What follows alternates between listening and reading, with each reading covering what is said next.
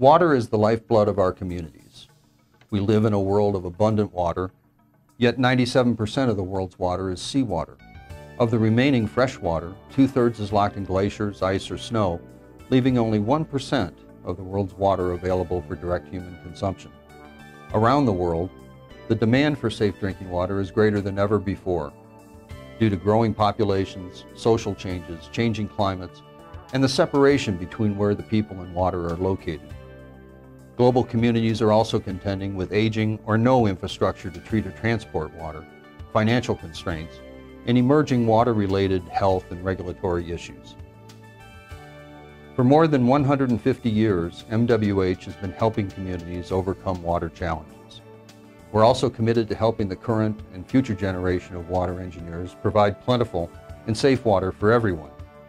So we decided to write the book on water treatment. In 1984, MWH wrote and released a landmark book, Water Treatment Principles and Design, to share our company's knowledge, proven solutions, and projects with our clients, colleagues, and future engineers. 20 years later, we published a second edition in response to changes in regulatory requirements and growing public awareness, particularly in the areas of disinfection byproducts, pathogen inactivation, membrane filtration, and other emerging technologies.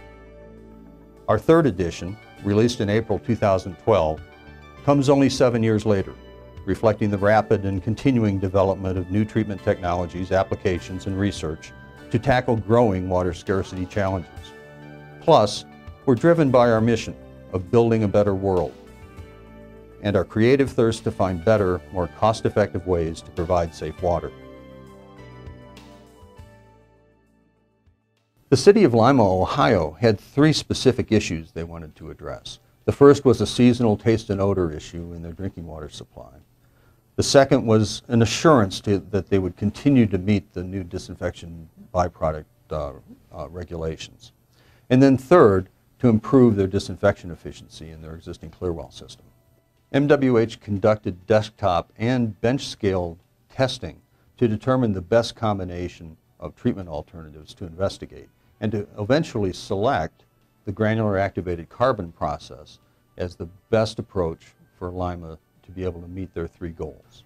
One of the major benefits of the work that's being completed now in Lima, Ohio is we're able to maintain the full capacity of the treatment plant because of the addition of the new low-head pump station that was installed to operate the granular activated carbon absorption units.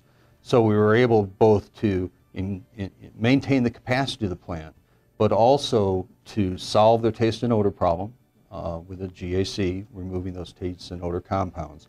And also because of the new head that was available from the low-head GAC pumping station, make the clear wells perform their function of providing the disinfection efficiency that was originally intended for the plant.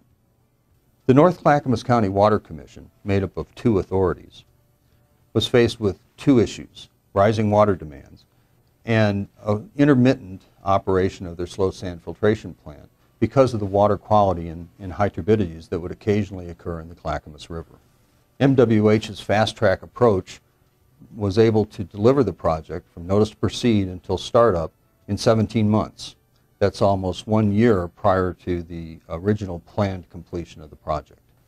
Membrane technology was the perfect complement to the existing slow sand filtration plant. Like the slow sand plant, the membrane plant can operate unattended, so it allowed the Commission to optimize their staffing levels. In addition, the membrane plant could treat the high turbidity and poor water quality that occurred in the Clackamas River, and thereby provide water and secure that reliability that the Commission needed. The 2 operate in tandem and therefore can both meet the goal of rising water demand for the Commission's customers, as well as meet the water quality requirements year-round on the Clackamas River. Today, MWH engineers are already writing the next chapter of this book.